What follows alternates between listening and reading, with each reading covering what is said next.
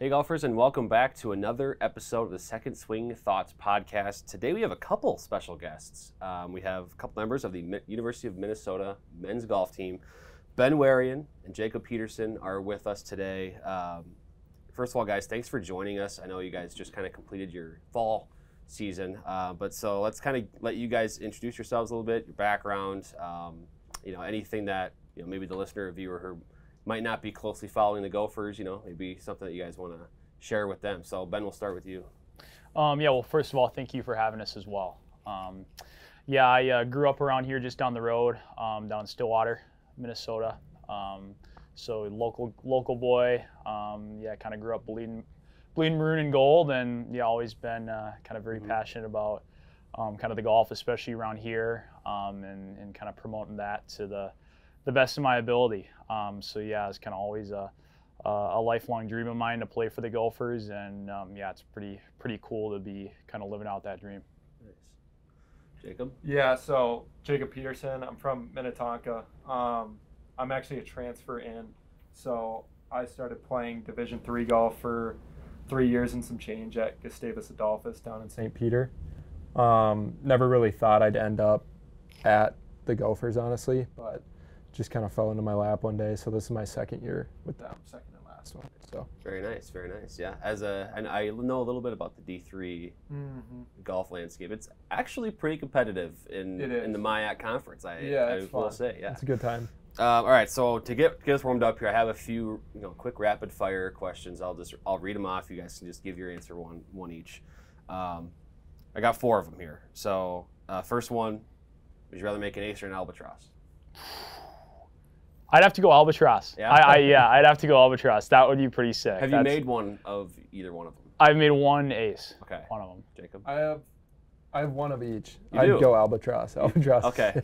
I have not made an albatross, and that seems like that's like the next golden goose for me, is making an albatross. But I've always, because I feel like it's 50-50 among golfers. Like if they like the ace, or the albatross better. But interesting. All right. Now we'll start with Jacob this time. Your dream, they're the 3 players that would make up your dream foursome. Oh, Lord. Goodness gracious. I'm going to go with, can it be anyone? Hey, yeah, literally anybody. Past or present. Tiger Woods, Michael Jordan. And then this is going to be wild, but I've seen videos of Yao Ming playing golf. Wow. That is not what I had on my bingo card today. I just got to check it out. Okay. I like it. Yao Ming. You gonna top that one, Ben, or what? Gosh, I don't know if I can top that one. I'd have to go Tiger as well. Yeah.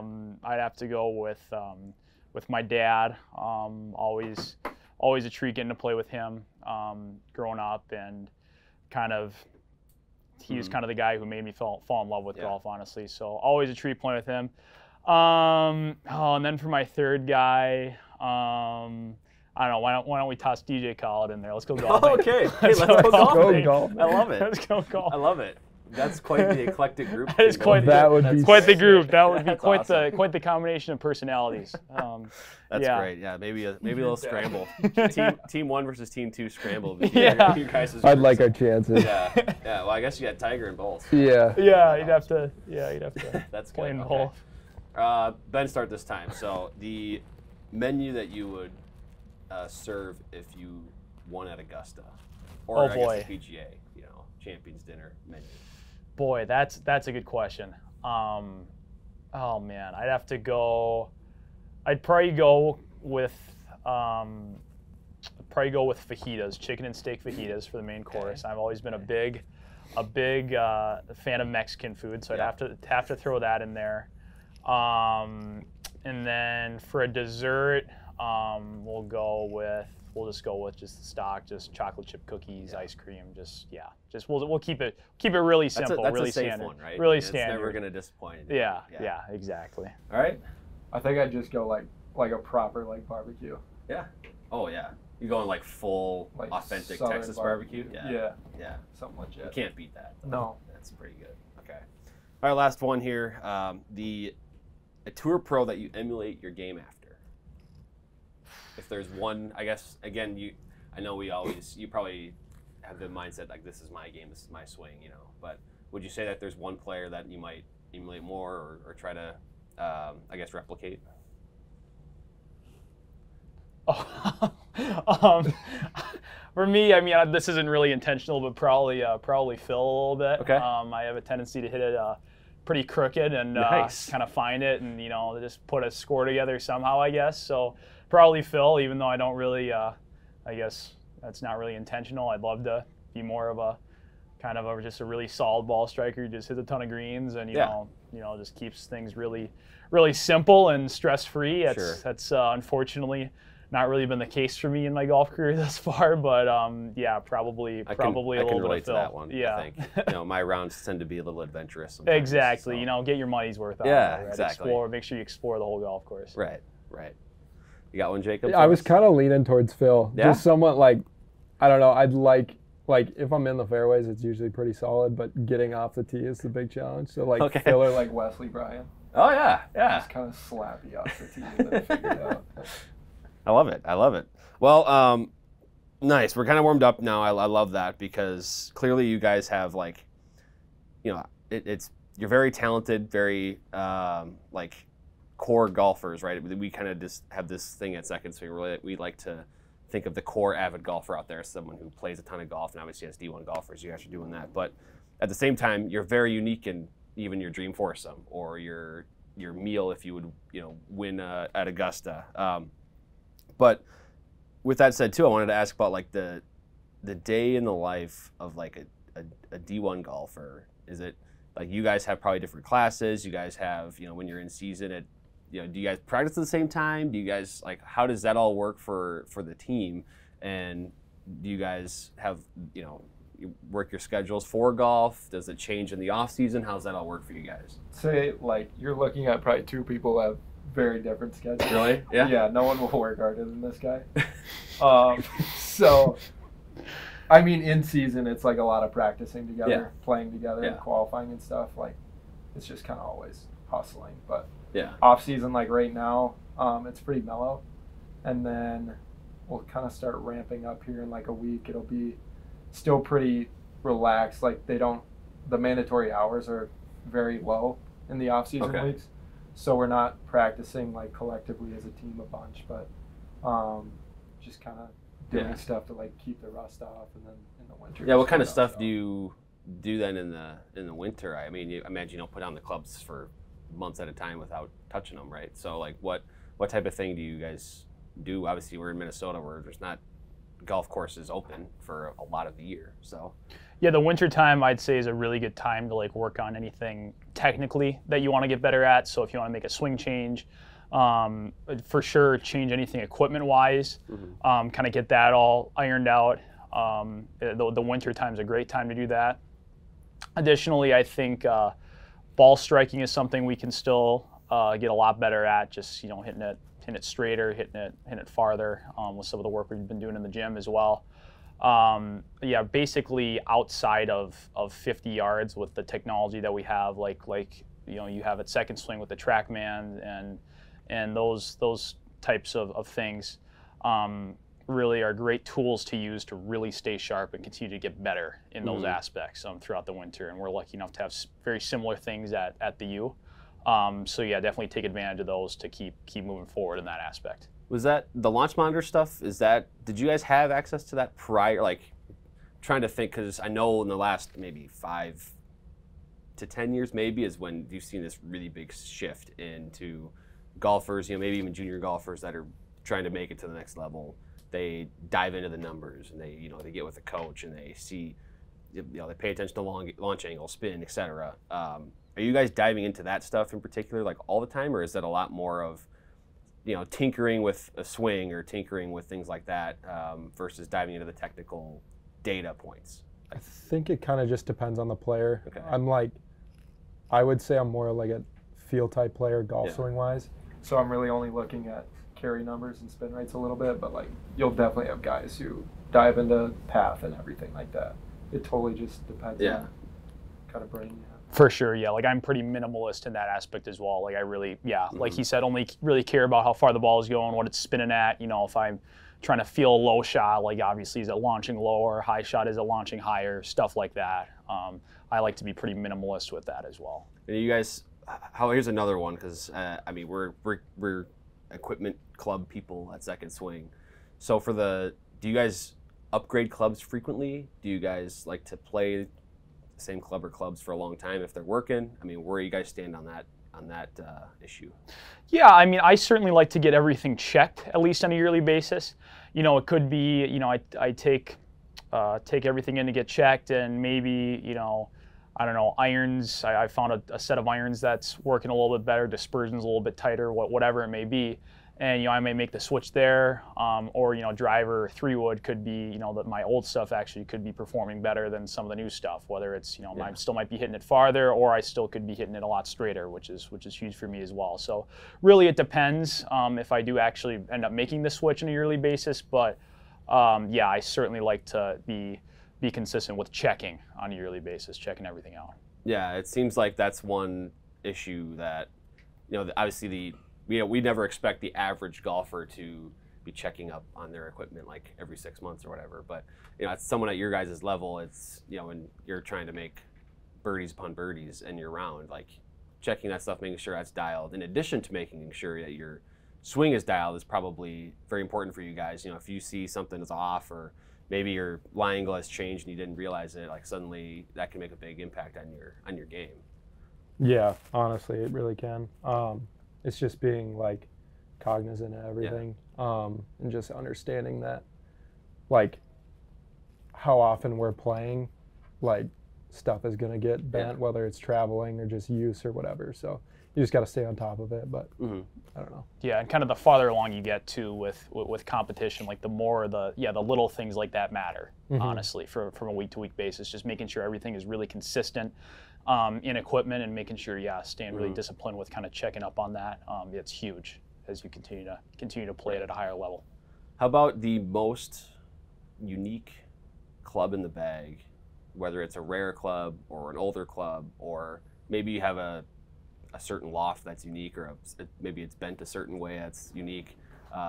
Jacob, I'll start with you. Maybe the club in the bag that might be the most unique, or maybe you don't have one. Maybe you have a pretty stock, standard type of set of clubs. For the most part, it's pretty standard. I play everything pretty stiff. Okay. But in the driver, I just started kind of toying around this summer, just with different Titleist heads, and I went back to my old TSI head. Oh, really? Okay. And then I went lighter in shaft. So I used to play like a 70-gram X-Flex, and I went to a 60-gram TX, and I cut it to 44 inches. Okay. So it's just short and pretty light. It like swing weights at like D0. But now, is that something you found it easier to keep it straight? I love it. Yeah. Because I know that's very common for, at least my understanding is, like tour pros, very common to shorten the length of the driver shafts to keep things accurate, keep things in the dispersion tight. Yeah. Seen that for you too? Yeah, all the woods I play short just for dispersion and just comfort. So yeah, it's one of those things. Just kind of stumbled on it. Ben, you got one for us? I'd say my bag is pretty standard as well. Yeah. One thing I did switch up in the spring is I changed the sort of the grind of the bounce on my my 60-degree lob wedge, and basically took all the bounce off of the heel, just to help with kind of some higher, spinnier shots, like off some really tight lies or some really firm lies. It's kind of something I always struggled with in the past. So I kind of tweaked that to try to help with that, and it's definitely helped me a lot. It was definitely a little bit different at first, but I just like how the club kind of sits on the turf a lot better, especially kind of when I open up the face and I'm looking to hit a higher, softer shot, like especially off of tighter lies. Yeah, that sounds exactly like something that Larry would tell me if I needed to improve my short game. And it's funny because, so for those who don't know, listening, watching, Larry Bobka, who we've had on the program many times, Master Club Fair Minnetonka, also serves as a volunteer assistant coach for the Gophers. So you guys are very familiar with him. I guess what's that like, having Larry out there with you guys? I'm sure. I know if it's anything like when he is here in the office every once in a while, it's lots of stories, lots of life lessons. You know, he's imposing on people. But is that kind of what it's like for you guys at practice and events too? Yeah, it's pretty weird. I work at the Second Swing Minnetonka location. So I've worked with him for 2 years. So it's like nothing new. But like when you're on the roads with him, it's pretty wild. Yeah, Like it's straight stories. Yeah. It's pretty funny. It's funny because I know for me, I'm always, I mean, really, the way he tells the story, it's like I'm always on the edge of my seat with it. Yeah. I mean, it's something crazy from, like we mentioned off air, like Brad Faxon comes up a lot, Yep. He and Brad Faxon are really good buddies, or you could talk about his time with Tiger or, Phil or whoever else it was. But there's always something that applies from years and years ago to a certain instance in that moment. It's wild too. Like, I mean, most assistant coaches you'll see like running around like high energy just all over the place, and then you'll just walk up to a par 3 and just see Larry sitting in a cart, and you're like, most people just have no idea like what's going on, or like the even coaches, and then you realize like he's got years and years more experience than anyone else there. Yeah, it's exactly, like, I couldn't agree more. I mean, the experience that he has is so, I mean, it's invaluable. And all the stuff that he's shared with us, like from all his years working with some of the best guys in the world, it's been so cool to be able to learn from him, and spend a lot of time around him just learning. Yeah, that's kind of the what he does here too. I mean, he helps the staff, myself. It doesn't have to be just the fitters. I mean, I've learned a lot from him just by interacting with him and conversing with him. So I've just wondered about that, because I know he coaches, he coaches players, he coaches you guys, but he's also like a teacher and a fitter at the same time. And over that many years of just like learning and working with best players in the world, the Payne Stewarts, the Davis Loves, there's a certain level of knowledge that like it's almost like it's too much. It's like spewing out of him all the time. It's like an overflow. Exactly. Yeah, it's pretty wild. But he's great. How about an example of a weird drill, or maybe unique drill that, let's say, someone like me who's, I'm just barely under scratch golf. I play golf once or twice a week when it's nice out, but I'm not like you guys where I'm out there all the time, trying to compete at the highest level. So what's an example of a drill that you guys work on, maybe in practice? Maybe it's a competition between you guys as teammates that you guys do that I would be like, how does that make you better? What is that? What is the purpose of that? That's all you. I mean, one thing that I like to do, I guess that's probably a little bit more unique, is I like to work on shot shaping quite a bit in practice. So one thing I'll do is work on, like Tiger called them, his 9 windows. Basically kind of low, medium, high, and then draw a straight fade. So I like to really stay disciplined with that, and it just kind of gets me in a frame of mind that's more like playing golf in practice and hitting different shots, and trying not to hit the same shot twice in a row. It just really helps me to just be in a mindset in practice that really keeps me engaged. It simulates different situations on the golf course that I may face, because obviously, as we know, there's no 2 shots in golf that are exactly alike that you can face out there. So just kind of keeping things, keeping the variety in practice, and just getting ready to play. Do you guys do anything, like, let's say, because you guys have like qualifying rounds that a lot of teams, I know like a lot of college teams have qualifying rounds, and there's certain systems in place to keep a competition between the teammates. So how's that dynamic for you guys to kind of compete against yourselves while also understanding like we also have the one purpose of winning the conference or maybe a goal bigger than that? Like, what's that dynamic like for you guys as teammates? I feel like we're pretty lucky. We have a team that's very, very tight, and we all just kind of know we're all trying to get better for like one common goal. You definitely hear of like other teams where I don't know if it's like toxic, but just like I don't know, not really wishing the best at your teammates in qualifying. But like a lot of guys just kind of understand like we're all just going to try and win tournaments, and just best 5 guys are gonna usually end up in that role. So it's pretty supportive all around, which we're lucky to have.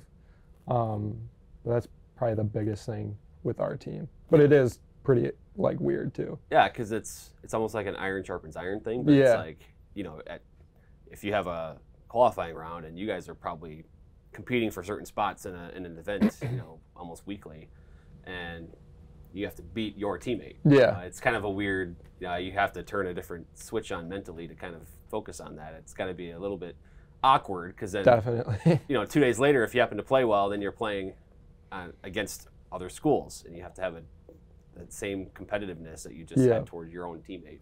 Yeah. It's got to be very different for you guys. Yeah. Larry calls it the stress open. The stress open. Every qualifying, so. All right. There's always a different moniker or name for something, doesn't it? Oh, man. So we can kind of wrap up here a little bit. I know this hasn't been super long, but I know we got kind of a tight schedule with some more stuff coming, so stay tuned for that. But a lot of junior golfers actually pay attention to our stuff and are watching it and are also paying attention to you guys and probably followed you guys even during your high school days, right? Even maybe there was middle schoolers when you guys were in the high school team. And so for aspiring players that might be trying to get to the level you guys are at playing for the University of Minnesota, what would you, maybe some pieces of advice for them to, maybe they're freshmen, sophomores in high school, they're trying to make sure they get to that level, get recruited at the Division I level. Any advice for you guys that you guys would give to them? So we'll start with you, Ben. Yeah, I just think self-belief is so important as you're kind of coming up, especially in competitive golf. I mean, yeah, if you don't believe in yourself, you don't believe in your process and what you're doing, I mean, at the end of the day, it's going to be really hard to find success at anything, but especially golf, because it's such a, nowadays with where the game's kind of headed, right, there's so many good players, and it's really kind of a congested sport almost. Like there's so many good players, and it's really hard to succeed and really hard to win. Those are just the facts. So like, if your self-belief is really high and you just kind of believe that you're going to do it no matter what, and you are willing to do what it takes to get there, no matter how hard it may be, I mean, that's the only way, in my opinion, that you can really kind of get there and achieve your goals, whether it be in junior golf, college golf, pro golf, whatever level it may be. So I think, yeah, self-belief is just so incredibly important in today's game. For mine, I'd just say you got to have a lot of patience, and you also have to be your best friend. Like Ben said, there's so many good guys out there. Like, you just kind of have to know that your chance is going to come. Like, you're not going to be there winning every tournament. Like, it just doesn't happen. So just kind of being patient with opportunities, just tournaments to play in. I was kind of a guy who was more of a late bloomer. I was pretty terrible in high school. That's pretty hard on yourself. Yeah, I mean, it was sketchy. Like, it was not good. Yeah, it was just like, I never really beat myself up too bad about it. Like, I just knew kind of where I wanted to end up. So just stayed patient with the results and just trusted the work.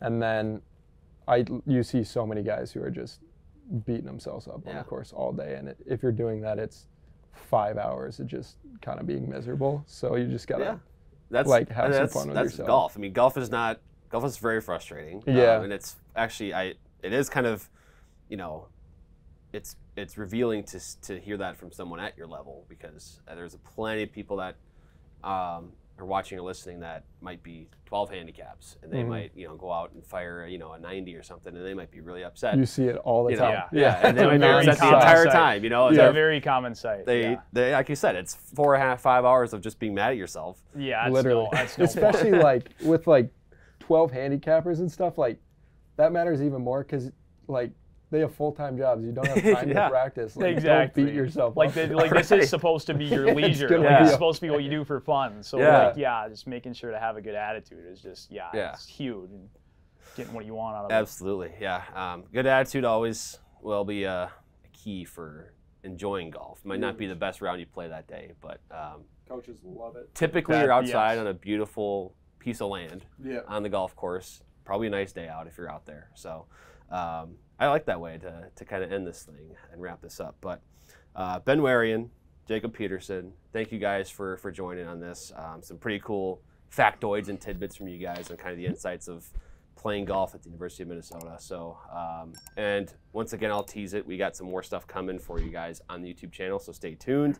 But thank you guys for joining. That was awesome. Thank you. Thank you, Drew. Appreciate it.